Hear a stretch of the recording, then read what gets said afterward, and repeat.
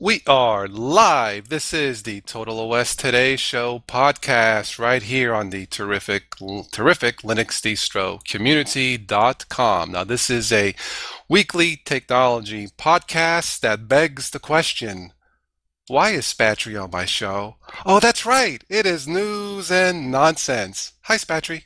That's right! You're listening to yet another fabulous Sunday night news and nonsense. And it's probably going to be more nonsense than news tonight. Hey, Total Us today? Okay, fine. You twisted my kernel, sure. All right. And we got a special guest, Myers G. Welcome to the show. Uh-oh. Uh-oh, Spatry, you scared him away. I don't know why I would do such a thing, but oh well, it is what it is. Well, I'll tell you what. Why don't you get us started? I suppose I can do that. All right, Red Hat says Twin Peaks in GPL violation, and they are seeking an injunction. If you remember, Red Hat was sued by a company called Twin Peaks over patent infringement. In its lawsuit filed in March 2012, Twin Peaks alleged that Red Hat and its newly acquired subsidiary, Gluster, infringed on its U.S. patent, some big number here, mirror file system. The patent was filed in 2001 and issued in 2008, and according to the patent description, a mirror file systems, or MFS, is a virtual file system that links two or more file systems together and mirrors between them in real time. Twin Peaks seeks injunction and damages for the alleged patents. Red Hat has now responded with an amended counterclaim against Twin Peaks software. Red Hat is using GNU GPL as a weapon against Twin Peaks in this court battle. Red Hat says in its counterclaim that Twin Peaks is violating the GNU GPL, and pretty much, basically, they're saying that there's all this, a lot of the code in their proprietary software was derived from open source software, and that sort of thing. And so, Red Hat is not only asking Twin Peaks to comply with the GPL, or the GNU General Public License, but is also seeking damages and permanent injunction on Twin Peaks products. If Red Hat wins, Twin Peaks will be thrown out of business. What is it with you and patent news? I feel like I need to start my cricket sound effects again. It seems like I don't know. I mean, I just pulled the news off of my favorite Linux news sites, and it seems like there's a lot of stuff with patents going on in the world. But it is what it is. I mean, yeah. I'm not going to cover patents all night long, that's for sure. Oh, thank God. Yeah, I'm looking at the chat room, and Voltam requests I do more sound effects like that. Sorry, Spatcher. You're goodbye. No. Not that sound effect. Well, I think I can top your patent news, my fine patented friend. It appears that Microsoft has applied for a new patent for possibly one of their future smartphones, a future feature. And apparently, Spatry, it's for all those people who like to spank their smartphone. Apparently, what this possible future feature does, this patent does, is say your phone is in your pocket and it rings and you are too busy to answer it. You can spank your phone to silence it. What do you think of that? Oh, come on. Good idea, though. Well, it is because, look, if it's in your pocket and, it saves you the trouble of taking it out and possibly dropping it or doing something else. Honestly, of all the nonsense, frivolous patents that are out there, feature patents, I think this one would be kind of cool. If my Android phone had it, and say I'm driving in the car and the phone's in my pocket or whatever, and the phone rings, I can just tap it. Now, I would set it to something like when I tap it, it silences it, but I have like a pre-recorded message saying, hey, I'm busy, call me back later, bye. But I think that's a cool feature. Well, suppose some lady has their cell phone in the back pocket and it's ringing, disrupting the meeting, and somebody could just go over and just tap the lady next to him on the behind. Leave it to you to think that way. But you know what? That's actually pretty funny. Yeah, but exactly. Oh, but ma'am, I wasn't trying to be fresh. I was just trying to silence your cell phone for you. Well, if a phone like that comes out with that feature, let the jokes begin. Exactly. Well, more news. The much awaited Linux game, Faster Than Light, has been released. Now, for those of you who made a contribution to Faster Than Light on Kickstarter, you should have a copy of the game already. But the thing is, you can get this game at the very low price of $9 from the Humble store, according to the article here on Ubuntu Vibes. You can just point the browser to ftlgame.com. It looks like a fun little game, and it's one of those outer space games, and I happen to have a soft spot for those, so I'm definitely going to be pulling out my credit card for that one. Well, speaking of outer space, I know you like science fiction movies, yes? Oh, absolutely. Well, I just got word this morning that the sequel to the Star Trek reboot, a couple years ago, which by the way was a terrific flick, Yes, yes. they can't really call it Star Trek 2 because there was an original Star Trek 2, but I believe the new one, which they're filming now to be released next summer, I believe it's called Star Trek Into Darkness. Now, talk about a dark title. Does that mean that the Enterprise and its crew is in the dark and has no clue of where to go? Is it going to be more like shooting in this movie? But it's the sequel from the official title. From what I got, I just thought I would let the Star Trek fans know. Star Trek Into Darkness. Well, you'll remember from the last, from the new installment that was released. They pretty much blew the entire timeline out of the water. So now they've pretty much taken Star Trek and made it completely fresh. So now they can pretty much do anything they want to. Planet Vulcan's not around anymore, so now and different things. Well, I don't want to spoil it for all you people who haven't seen it, but yeah. But the thing is, I think this is going to bring a lot of fresh ideas to the table for Star Trek, especially if they have some good writers. And the thing is, not only we got Mr. Spock, and then the older Mr. Spock. That's kind of breaking the Well, space-time it continuum is here. science fiction. I Yeah, stress the word fiction, but hey, you know what? I'm sure it'll be fine, and I am looking forward to it. yeah, I think that would be pretty great. Yeah.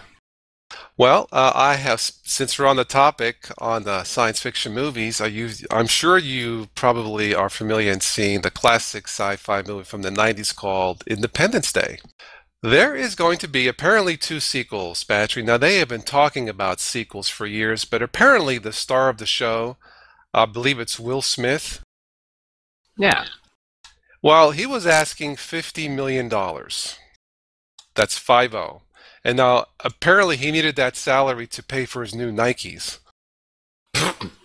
Oh gosh. Are we going back on that shoe story you brought up No, about a week no, or no, two no, ago? no. No, I won't. I just thought I would toss in that joke. But they have a title for the sequel. Now, I don't understand this, but they're working on two sequels. So it's going to be called ID Forever Part 1 and ID Forever Part 2. Now, my joke is, or my thinking is, how many Forevers freaking are there? Yeah. I don't know about that one. I don't know either, but I enjoyed the original. But apparently, written in stone. There's no contract, but those are the working titles. And ID Forever. We are into a voting season now with the presidential election. That sounds like an ID for. That sounds like a voting slogan or something. I don't know. Yeah. Well, hey, more power to them. Looks like Myers is in the house. You here? Yeah, I'm here. What you got? It is on Intel's Clover Trail. It's a new upcoming version of the low-powered Atom processor that's intended specifically for use in tablets. The Clover Trail will be a Windows 8 chip and cannot run Linux. It was reported in July that the company had no plans to support Android to work on Clover Trail tablets. It is though possible that the Linux kernel doesn't conform to the requirements of the new chip's power management technologies, but they gave no reason for not supporting Linux. Boo! Well, guess what? If it becomes popular enough and people go out and buy these things in droves, I'm willing to bet that the kernel developers are going to step up to the plate and get some support for it. I mean, come on, folks. Linux runs on more devices out there than anything Windows can run on. I mean, you have I can't even name all the architectures that are available, but Linux runs on so many of them. It's more than yeah. one. Yes, more than one. Yeah. Yeah, I mean, it goes beyond, they have, and just to name a few off the top of my head, you've got it'll run on Macs, it'll run on ARM, it'll run on Spark, whatever that platform is. I've seen it before anyway. And there are tons of other ones that Linux runs natively on, so it wouldn't surprise me in the least. Yeah, they may release a piece of hardware that they're not going to provide any Linux support for, but the thing is, given time, it will. Well, I have some more nonsense news, but before I do that, you mentioned about gaming. We are almost into the pre-holiday season shopping already. I guess Nintendo's coming out with the next generation Wii called the Wii U. Boy, that sounds so wrong. But anyway, this will have a gamepad controller with a touchscreen, I think, and it'll retail for a reasonable $300. So all you parents out there looking for a new gaming console for yourself or for your family, that sounds pretty reasonable. I have an Xbox, and my son has a Nintendo, and I got to tell you, that motion control thing, if you're looking for a workout, need to lose weight, or just want to work up a sweat, the Nintendo with the motion control is terrific. Maybe they should call it the PU. If it doesn't sell very well. I was hoping you'd say that. You knew that was coming. Come on. Surprise. No, but the Nintendo makes a good product.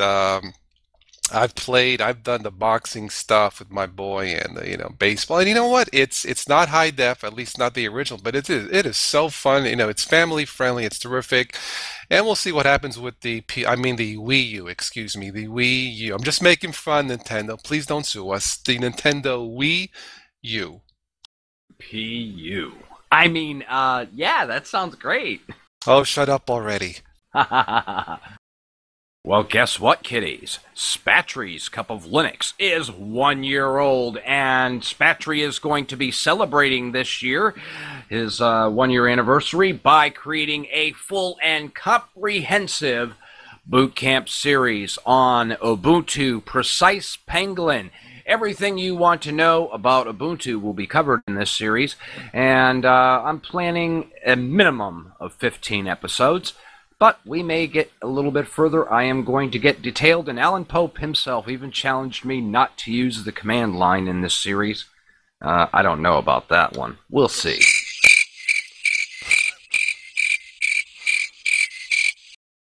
I love you too, Total OS, today. Voltem dared be. Blame it on him. Okay, let's see. Well, let's keep on the nonsense. I have some more movie news. Well, Spatry. Uh-oh, here it comes. Hey, don't blame me. I don't make movies, okay? But apparently... no, you don't. Thank you. Spatry, there's going to be another Godzilla sequel. Oh, crikey. Coming out next year, and it's going to be a 3D, Godzilla 3D. I heard about this in the morning news on the radio because I set my clock radio to, wake up to various news.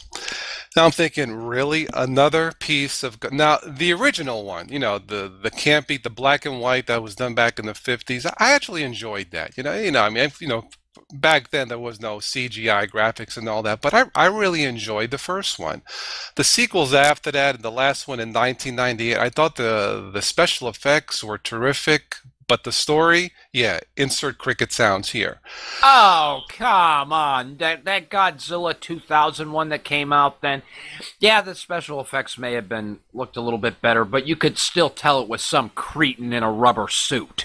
No, no, no, not that one. The crew, the director that made Independence Day, the one that came out in '98, that one. That one had okay special effects. Not the one.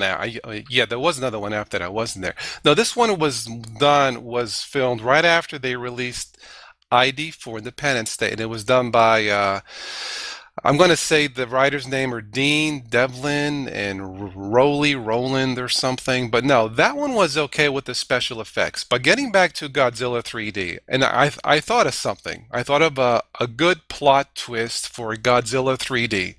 If they're going to shoot this in 3D, I would love to see Godzilla in 3D go to the bathroom with one big pile of shiznits in 3D. Now that would be a different plot twist. You know what 3D stands for, don't you? No, but you're going to tell me. Dull, dumb, and dopey. Well, there you go, folks. That's the that's the trailer for Godzilla 3D. And you forgot the last one. Dump. You'll laugh, you'll cry, you'll kiss $15 goodbye. Bada boom, bada beep. And you'll be saying, I want the last 90 minutes of my life back. No, you cannot have it back.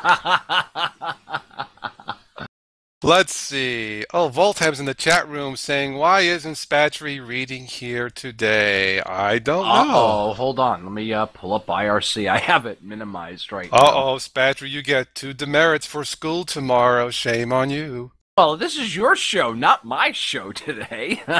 You should be reading IRC. Well, but the boss, Godfather Voltam, is not too happy, okay?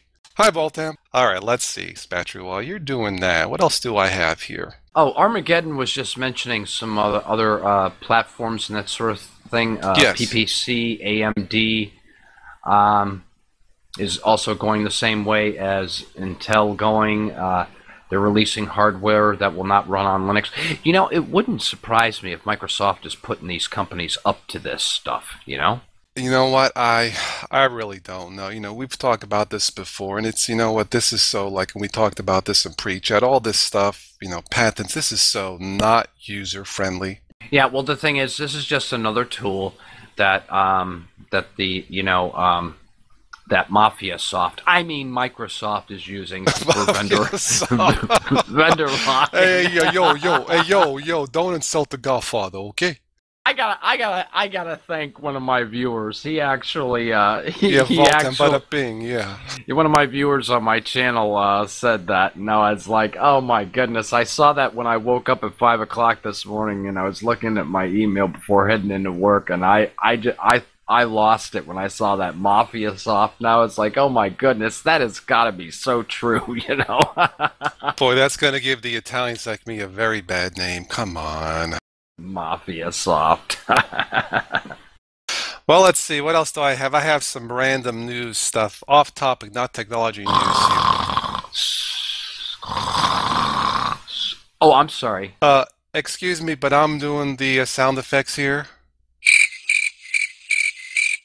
You know, two can play at that game. Oh, wait, it's my show. Why am I doing that? Duh.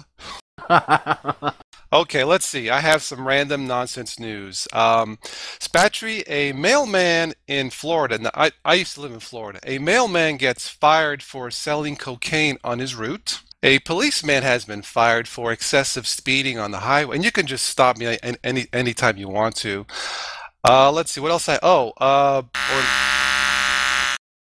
Spatry, you really should drink more laxative, but that's really bad. Go ahead, keep going. Okay, let's see. Where did I leave off? Okay, the mailman. Oh boy.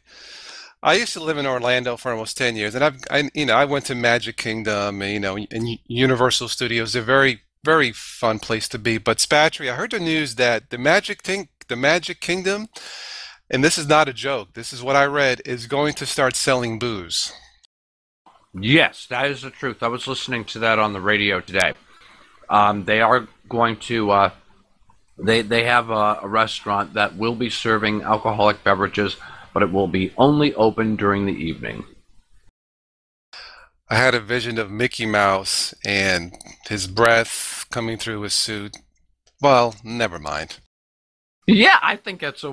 Yeah, I think it's a. Yeah, Donald Duck, drunk Donald Duck. I love Donald Drunk. There we go. it. Yeah. Oh, what else I have here? Oh, this one kind of threw. This one is, again, this is off the news wire, not pertaining to technology, but a high school, the faculty has banned a student from wearing his rosary beads because they are considered a gang symbol. What?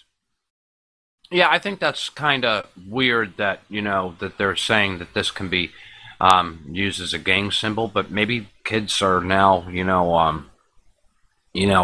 maybe kids are maybe they do have some violent gangs. I can't imagine a violent gang using a rosary though as a symbol. You know what? I certainly hope not, and I think the school system can probably use a little bit Ubuntu, which means humanity towards others, right? Now, PDQ stated that that the kids must be wrapping them around their hands and using them like brass knuckles. And the distro junkie said Jesus belonged to both gangs. First, he shed his blood, and then he rose from the crypt. That is very appropriate. Yes, thank you. Yeah, very good one. Thanks for pointing that out. Yes, sir. Well, let's see. I think, Spatchy, I have run out of nonsense news. What else do you have? Well, now PDQ is saying that we need some politics. Well, let's see. We have a few minutes. We have about 5 minutes left. What does PDQ suggest? Well, he has said we covered religion, so we need some politics. And really, I don't watch anything in the news much. Well, I do have a little bit of political news. One of my favorites, guys, who was not running for president this year, Jesse Ventura might be running for president in 2016. Yeah, now that might be interesting. Oh, yeah. I understand he did a really good job of decriminalizing marijuana in Minnesota. Well, I don't know that. Oh, by the way, PDQ says Jesse Woot. Woot, woot. Yeah, I think Jesse is terrific. I would certainly vote for him. He's the type of guy who speaks a lot of common sense. He belongs to no political party. His show, which I think they've wrapped up season 3, Conspiracy Theory, season Good 1 show. Yeah, I mean, at the very least, I'm not saying they're all conspiracies. Conspiracies are all true. That's up to you. But at the very least, the show makes you think. Exactly, PDQ gets people thinking. And for those of you who have not seen his show, here I am plugging his show. Why not? The show he did Yeah. on how Wall Street, Wall Street and basically how Wall Street raped America with their bunch of shiznits. That's one of the best. And the one thing about that show, you don't have to be a Wall Street guru to understand, how the financial crisis came about. But he does a terrific job explaining it, how it worked, and basically saying to the American people, wake up and what's going on out there. Yes, Distro Junkie says Jesse says what he means and means what he says. I totally agree. So I'm hoping, I believe Jesse stated, now I am not a spokesperson for Jesse, I believe he stated if he can get his name on the ballot in all 50 states, he will run as long as there's no money, as long as there is no political money thrown that way. Now, I'm not sure how that works, but basically what he's saying, I think, if the people, the common folks, us, rally together to put his name on the ballot, then he will run. I'm all for it. Yeah, I think it would be a great idea. Yeah. Why not? Totally agree. Well, Spatry, on that note, that's all I have. What about you? Yeah, I'm sitting here having a little nibble while we're having our little conversation here. Sorry, I don't mean to talk with my mouth full. Oh, you're full of it, all right. Well, I think we are done. Myers, do you have anything else if you're still with us? Yeah, God, I do have a YouTube account, the Ubuntu Nerd. Thank you. Folks, check out the Ubuntu Nerd. Is that correct with the in front? Yep, the Ubuntu Nerd. Okay, terrific. Of course, check out Spatry's Cup of Shiznits. No, I'm just kidding. It's Spatry's Cup of Linux. Thank you. Terrific Zoo Cruise show every Saturday night. I missed that one, but Yes. I think I can make it next week. And of course, the Total OS Today channel. Spatry will be starting a new series, like you said, the Ubuntu Boot Camp. I don't really have a boot camp per se, but I've done extensive ones on Linux Mint and Zorn if you want to check that out from previous shows. But so basically, folks, if you are new to Linux, as in you are a Windows user and are completely new to Linux, you've come to the right show, to the right place. We welcome all users. You know, the Ubuntu Linux operating system and Ubuntu stands for humanity towards others. Totally agree with that. That's what we are here for. Don't be embarrassed if you know nothing about Linux. We will help you, hold your hand per se. So on that note, Spatry, you are free to take us out. All right, and you're right about that. You know, anybody is welcome to join us here on the Linux distro community.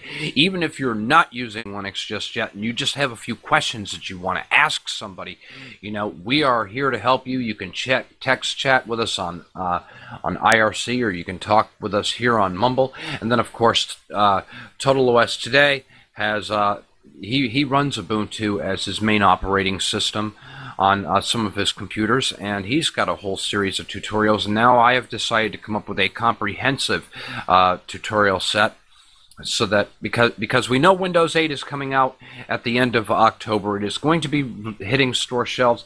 A lot of people probably aren't going to like it, so we really need to have a comprehensive series up on Ubuntu, a step-by-step from beginning to the end. And I think this is a wonderful idea, and I think it'll be the best way to not only celebrate 1 year of putting out videos on YouTube, but to also fill a real big need that the community is going to need. You know, to help people find the answers they're looking for. Total OS Today, thank you once again for a wonderful show. Myers, thank you for joining us, and I'd also like to thank Voltem and the Linux distro community for hosting us here. And thanks everybody who's joined us in the listening room, and thank you Armageddon and everybody else, PDQ and everybody else who participated in IRC. We will be here same time, same channel next week. We will see you then. Ciao. You did that with class. Thank you. Ciao. Now get off my mumble! Where's my crickets? Oh, wait, it's my show. I gotta stop doing that on my show. Jeez. Goodbye.